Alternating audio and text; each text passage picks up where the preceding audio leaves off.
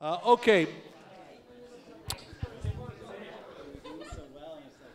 It's time. We have a couple of people who were unable to make it this evening for the Brian Schmetzer This Is Your Life show. So we'll have a couple more live guests in just a moment, but we have 2 video clips. Our first clip comes from another longtime peer.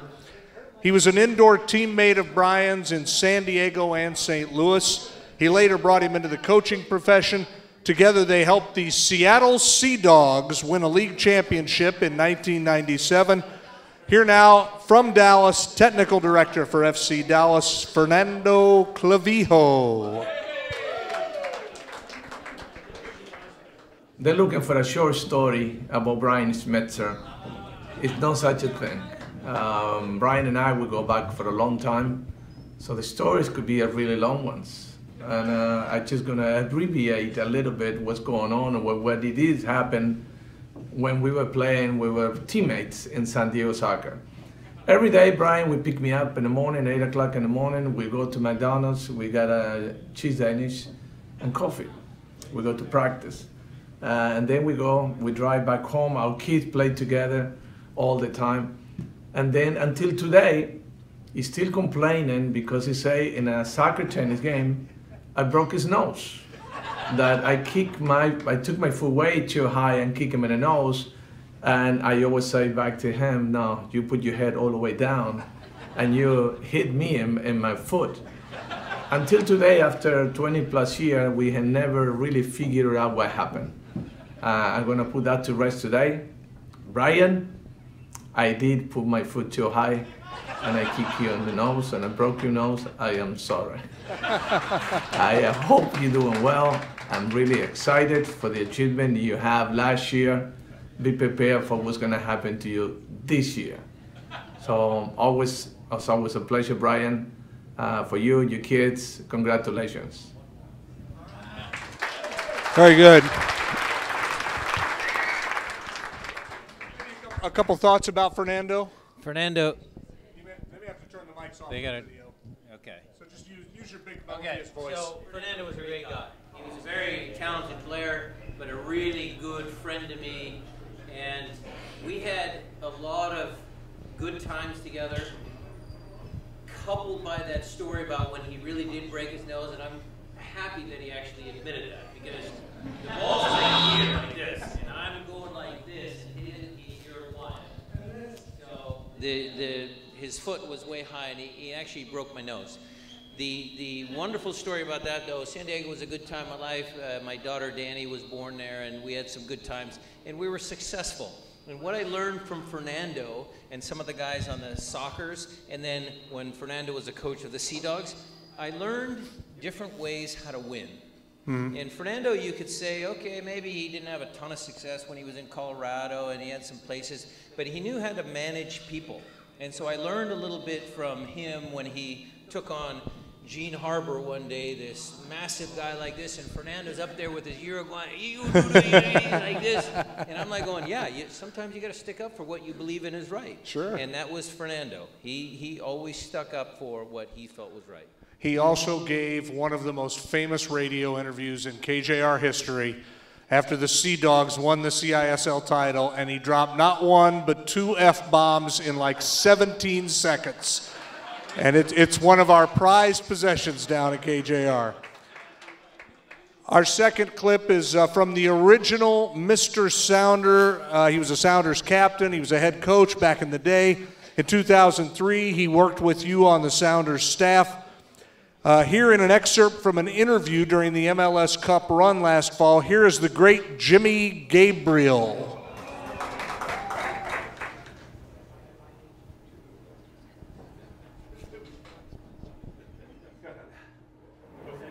He's just a fantastic coach. You know, when he was younger, he was the same. Mm-hmm. Knew what he was doing, knew what he was talking about, and got the teams playing. Every team that I've seen him become the coach of has won things. You know, that's what he does. He gets some sort of magic onto the team, you know, by talking to them or working with them and all that sort of thing. And it's fantastic what you can see. And that's what he's doing right now. You know, he's got the team playing really well. And they're all happy and smiling, and, you know, they're not doing it because they're going, you know, it's because they're playing, they love it, and he's getting them doing that. But he has a very good brain about what he should be doing with the players. He really was, you know, and he is now. You know, that team has come from being a up and down team to just a fantastic team. So there you go, halfway through the season, and all of a sudden, zoom, away they go. Can't get beat. Yeah. So he's a top class coach.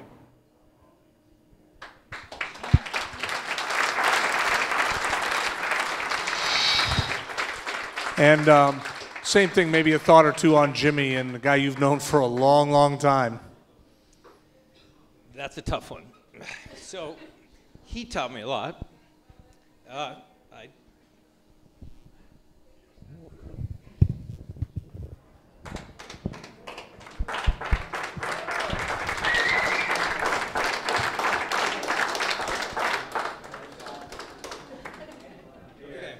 So Jimmy, God bless him, taught me a lot. So one of the things he taught me was humility.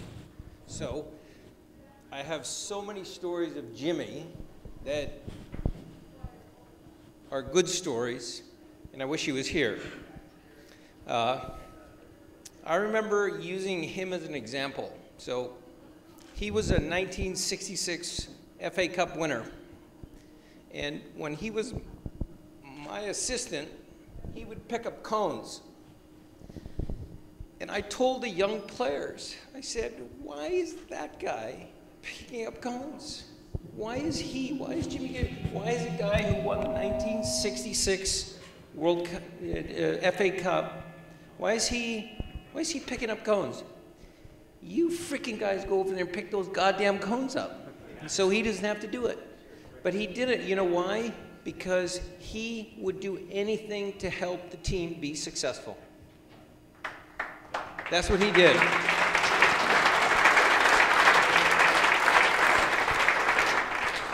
Man management, top class. Jimmy Gabriel, all for the team. Two great qualities, two great coaches. And I'm sorry for that. But he's a good man. You're a sum of a lot of great people. Our next guest, I guess I should go backstage again. Our next guest is ready to go. Come on out. Folks, welcome Tom Dutra here to the party. Thank God you're here, dude. Where were you like 30 seconds ago? Oh my gosh. Yeah, first of all, class. You know, I think when Frank called me, and I think you guys, he says, yeah, I want to hear some good locker room stories and just some things over the years. And there's been a lot. There's been so many. But the ones that come to mind for me in the locker room, to be honest with you, is, well, there's a few that I'll leave out. But I'm going to bring family into it. And because Brian is such an awesome family man, his son Keenan's there. I've spent a lot of time with his family, Christine, who I love. One of my favorite moments ever was I was so proud to be able to coach for the Sounders back in the USL days. And it was one of my first moments to bring my son in. He was not even 2 years old at the time, and I brought him in to the locker room. And I was just so happy to bring him in there. I don't know why. I mean, I love the club. And so I brought him in, and Brian was just, we won the game, but he was having a right go about the team the way we played. And there was two little lockers in his coach's office. They were right behind. Because my son was so small, he was able to hide behind our coach's gear, and he couldn't see him. So myself and Jimmy, who's ultimate class, Darren Sawatsky was there, Brian's just like, I don't know what's wrong with the team. Like, I'm excited we won. And he starts going off about the team and everything else. And my son, who wasn't quite 2, we're teaching him words not to say. And soon as Brian said, "Those stupid," Tanner, my son, comes out and says, "Coach, you can't say stupid. Can't say stupid." And so that was one of my favorite. I'll bring another one up as well, was we were warming up. And he got this from you, Al, I know. He got this from you. I came in with the goalkeepers, and I got done warming them up. And Danny was in there reading her book. And we come into Brian's coach's locker room, and he's really upset the team wasn't right for that day. And he's like, "I don't know what's wrong with him. Noah Merle, he's not doing this, whatever, this and that." He comes in, and we're really attentive as assistant coaches, want to make sure we didn't want to upset him. And as soon as he slams the door, his daughter goes, "Oh, someone's a little upset today." And I swear to God, I went in the back shower, and I couldn't stop laughing. So, Brian is for the players. And honestly, when we won it last year, I looked at him the same way we won in the USL days, because we were so happy for those players who were on the field. And it is about the players, and it's about the fans. And to see him walk with the fans, because I'm a fan of the team as well. I was a ball boy back in the day, and I loved every minute of what you guys were able to experience, because what we were able to experience and what the players were able to experience was unbelievable. And what a great place to do it in. So, and I'm glad a lot of people have brought in family into it, because, that's one of the things I like the most about Brian. I don't like the parts when he comes up to me, he says, "I don't give a shit what you do with the goalkeepers, keep the goddamn ball in the net." That part I can do without, but that's part of the job. So. Coach? The best goalkeeper trainer in America by far. How about that? Everybody's seen a save. Everybody has seen Steph save, right? The best. Why does Steph make that save? Why does he make the save? If he doesn't keep the goddamn ball out of the net, you ain't gonna have a goddamn job. Yeah, I would have bitched at you. That easy. I would have bitched at you, dude. You carry a crossbow around, your goaltender coach listens to you. This has been amazing tonight. Great speakers. Alan, thank you. Chance and Jim, your brothers. But, just in case it hadn't gone well, you save your heavy hitter for the last guy. Just in case the whole night's been a disaster, which it hasn't been. But just in case it had, we saved the heavy hitter. Our final guest may know Brian as well as anybody. Ladies and gentlemen, please welcome, come on out, Mr. Sounder. Here he is, Zach Scott.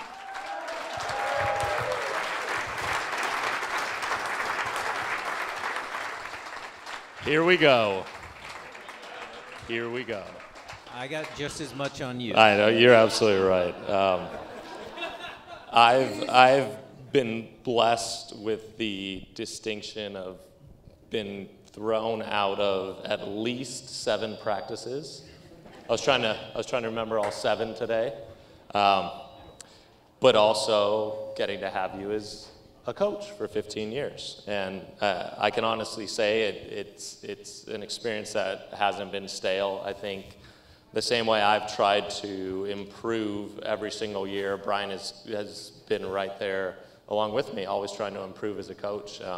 It's been quite a journey. My first year, it was I'm glad Adrian stepped out now, because it was a per game contract, $250 a game played. So if you didn't play, you didn't get paid. Unfortunately, Brian knew that and would throw me in at minute 89. So I'd get that $250 and make my wife happy. So let's go back and forth. Okay, that's Every perfect. story that he has, I'm going to tell you where I learned that from. So Alan Hinton, I had a bonus in my contract, and me and Neil Megson were roommates. So we'd always plan. Neil would come up with an injury, and he would "Oh, Al, my hamstring's sore," and Al would look down the bench and, "Schmetzer, get up here." So I'd make $500 a month because. It all comes back around somehow. Dangerous Dave Mattson in the house. I used to get that guy on the field. I mean, you're getting paid some big money at the Sea Dogs. I know that too. It's good. But that's Brian's personality, and often growing up, especially in Hawaii, especially in a small town, and not with my dad there along the way. I was my coaches they were mentors, but they were father figures, and getting to see the way Schmetz interacted with me, he interacted with other players, the fact that he was wholly invested in making you not only a better soccer player, but a better person.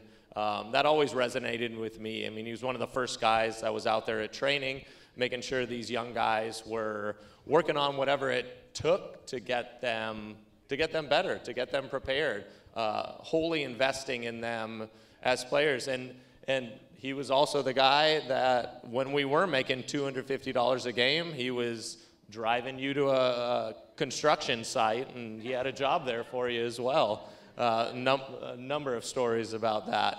But as it's been reiterated several times, I mean, I'm a massive family man. To be able to play for a coach that has invested in his family and his community the way that he has, and being a part of this and seeing all the people that have turned out to celebrate Schmetz is an absolute joy for me. There'll be a lot more tomorrow for you. It's not an in memoriam, FYI. Yeah. But anyway, thank you guys. Appreciate this guy. Hang on a second. Don't go anywhere. Sorry, Mike. So some of you guys, Andy's in the room. Some of you may have heard this story. I apologize, but Zach talked about dedication, about getting better, and me helping players get better, right? There's a trick to trying to get people to develop to their fullest potential. I think Zach had figured it out on his own. I had nothing to do with it. But since Andy's in the room, tell us the story about when you went to Cleveland. I sent him away to my brother, who was coaching him for the Cleveland Crunch indoors, because Zach, when he first started, his technical ability wasn't great. So I thought indoor soccer might be good for him. It was a low point in not even my career, but in my life. I've tried to block that out, and I'm glad you just you stirred that up again. It was, number one, never playing indoor in my entire life. Was quite interesting, and it was cold. But granted, I came away from there with a complete dedication to getting better at the game. So hopefully you noticed that tiny bit. I did. Okay, good, because Andy definitely got the worst of it, I'll tell you that right now. Look, he ended up being the one of, look, everybody can see a bad pass every now and again, but Zach's ability to understand the right pass and making the pass that goes forward instead of backwards or sideways has always been one of the things that he's been underappreciated for. And he learned that through his own dedication to his craft to being a good pro. And that's why he is, along with Al and some of the rest of us in the room, such a good guy, because he values what he is and what he does. So thank you for that, for 15 years of that. Yeah.